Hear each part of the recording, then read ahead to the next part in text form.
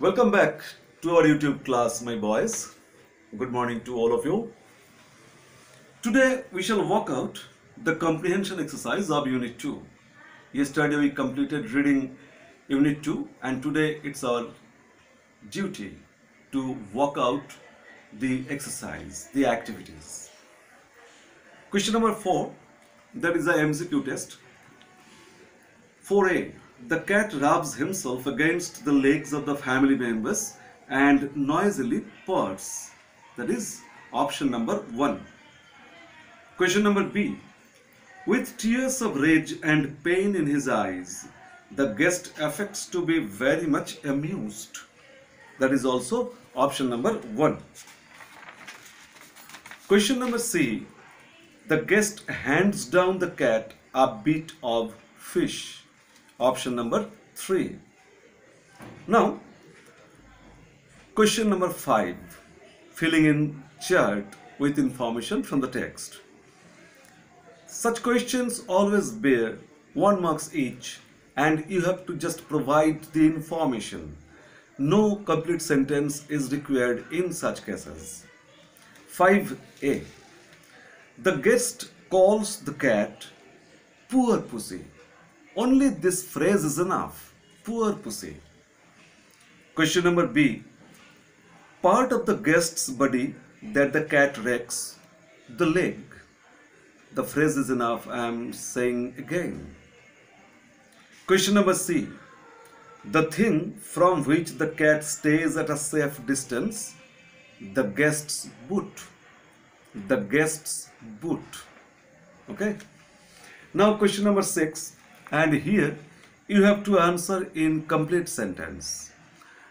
You have to answer each question in a complete sentence because such questions always bear 2 marks each and you have to answer such questions in complete sentence in 1 or 2 complete sentences. Okay, let's start. 6A. When does the cat make an appearance to get his share of food? When does the cat make an appearance to get his share of food? I am now telling the answer. When the family sits down to tea. When the family sits down to tea, the cat makes an appearance to get his share of food. I am repeating. When the family sits down to tea, the cat makes an appearance to get his share of food. Now question number B. Who is the cat particularly civil to? Very easy question. Who is the cat particularly civil to? The cat is particularly civil to a guest who is incidentally present at the tea table. The cat is particularly civil to a guest who is incidentally present at the tea table. Now, question number C. How does the cat receive the bit of fish handed down by the guest? The cat receives the bit of fish handed down by the guest very gingerly with an attitude to teach the guest a lesson. I am repeating. The cat receives the bit of fish handed down by the guest very gingerly. You may complete your answer here. You may finish your answer here. That is also correct answer. But you may continue with an attitude to teach the guest a lesson. Okay? So we have come to an end to the question answer session. We have worked out the exercise of Unit 2. Now let's start reading Unit 3. The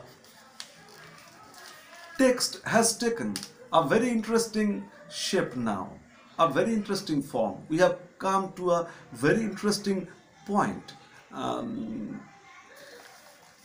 Now, after the tea, what will happen?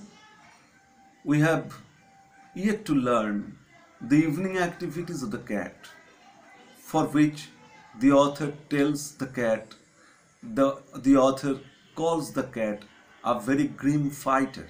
So now we will go to learn, we will continue our reading to learn the actual nature of the cat. Okay, let's start reading Unit 3. When the family has finished tea and gathers round the fire, after having finished the tea, the family members sit together round the fire because it is a cold country and it is a habitual practice of such people, of the people in such countries, to sit round the fire in the evening after tea. So the family, after having their tea, gathers round the fire. What does the cat do then?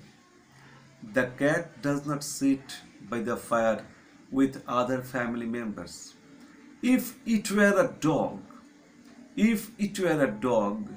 it would sit with other family members near the fire and try to be accompanied by its masters.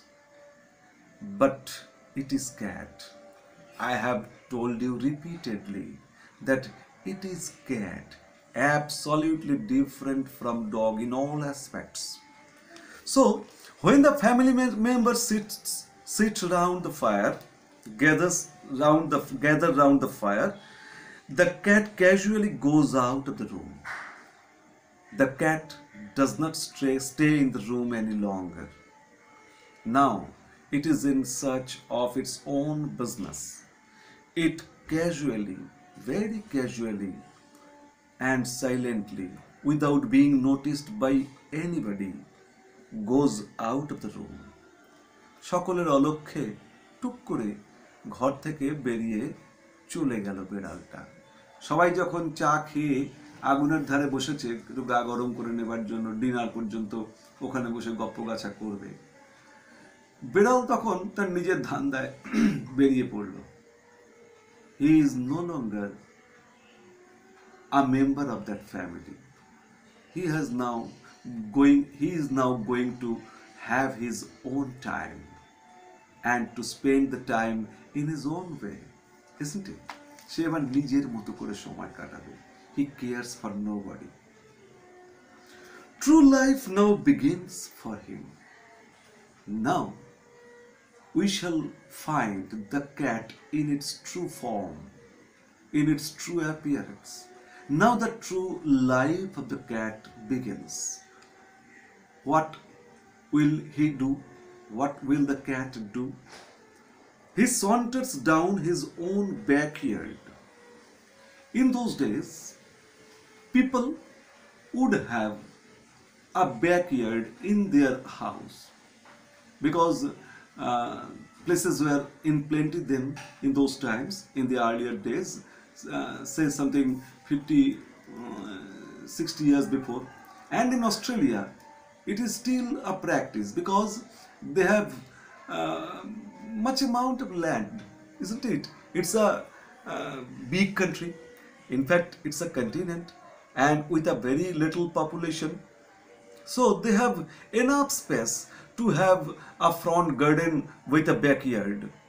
Okay, so the house where cat lives with the family members, in every house in fact, there is a backyard.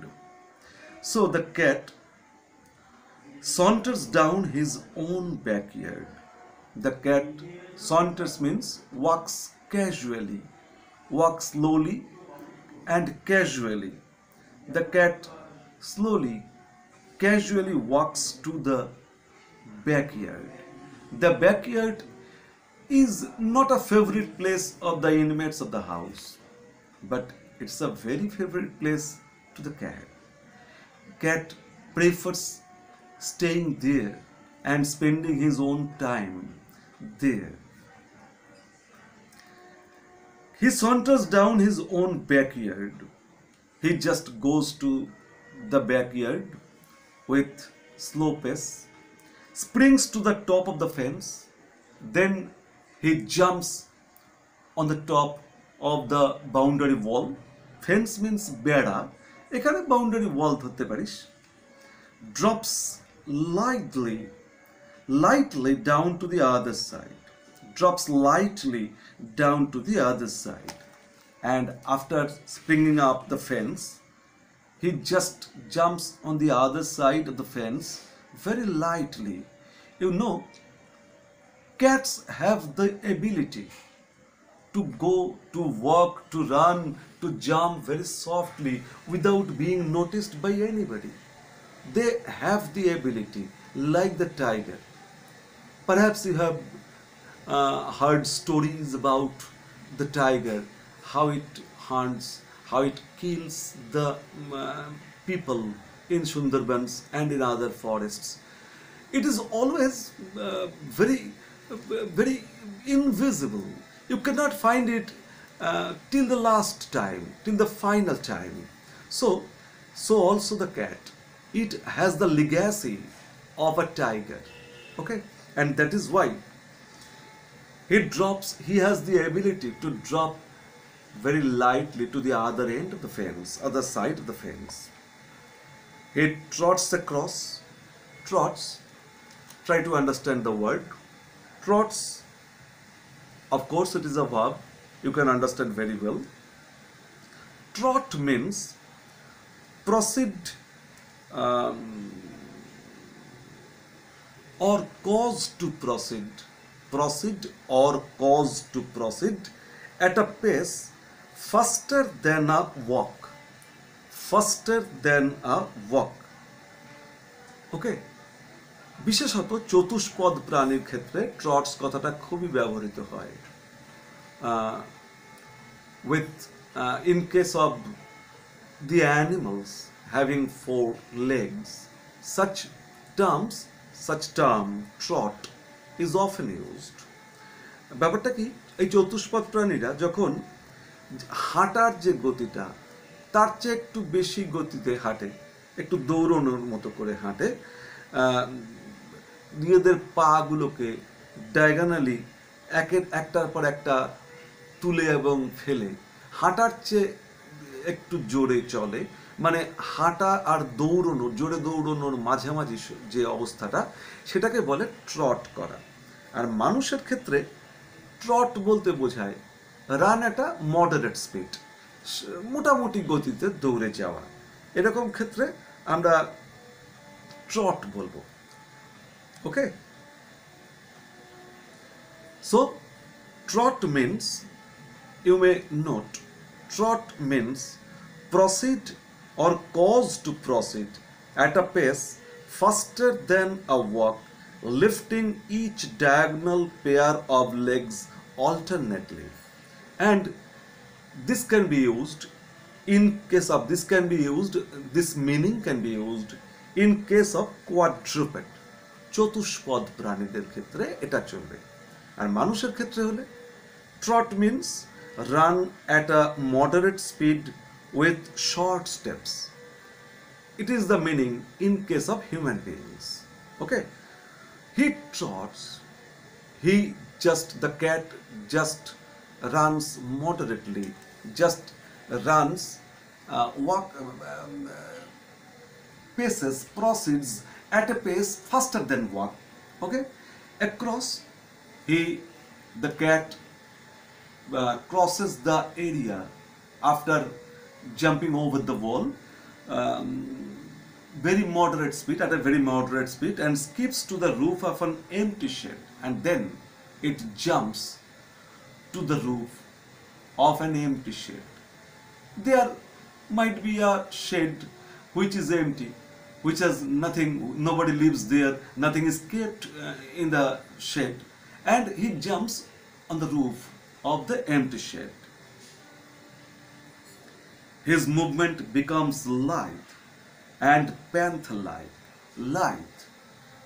Just try to understand the meaning of this word. Light means supple or graceful. Supple or graceful. খুব নমনীয় শরীর নিয়ে, খুব অভিজাত ভঙ্গিতে যদি কেউ হাঁটা চলা করে, দ্য বাঘের যে ভঙ্গিটা, বাঘকে কোনো ছবিতে হাঁটতে দেখলে যে ভঙ্গিটা দেখবি, whenever you see a tiger walking, this is a lithe attitude, lithe movement. Okay, so his movement becomes lithe and panther-like. He is graceful in his movement, and he looks like a panther when he jumps on the roof of an empty shed. He looks keenly from side to side. He looks keenly, eagerly. Keenly means eagerly, shagdohe, with intense concentration. He looks keenly from side to side and moves noiselessly. And when the cat is walking on the roof and also in the place, he walks very keenly. He has the eagerness to meet some of his friends or companions, but he is very alert also. From side to side, he looks in a very curious way from one side to another. Why is he looks from side to side? Why does he look from side to side? Why is he looking from side to side? Because here for means because he has so many enemies. Because cat, though he is a grim fighter, he has many enemies. Cat is not at all a timid creature. A creature who is timid seldom has enemies, but a fighter always has enemies. A fighter is bound to have enemies, isn't it? So the cat has many enemies. Who are his enemies? Dogs and small boys with stones. Dogs are always his enemies. Dogs, though I am not sure whether dogs are able to fight the cats. I am not sure. I have often seen that dogs are just being beaten by the cats with its claws and just retreats. I have often seen it. Perhaps you have also. But we know dogs are the enemies of cats. So there might be some dogs, and more dangerous, there are small boys, the boys like you,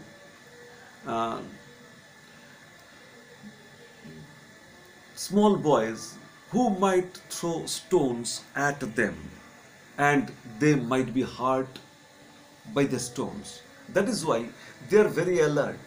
They are very alert of their dangers, and they are always very keen on saving themselves. The cat is very keen on saving himself from his enemies, from the perils that can be caused by the enemies, like dogs and the little boys with stones in hands. Okay, so we have completed reading the first paragraph of Unit 3, and tomorrow we shall go through the remaining part of the text, and after that we shall work out the exercise. So goodbye for today, my students.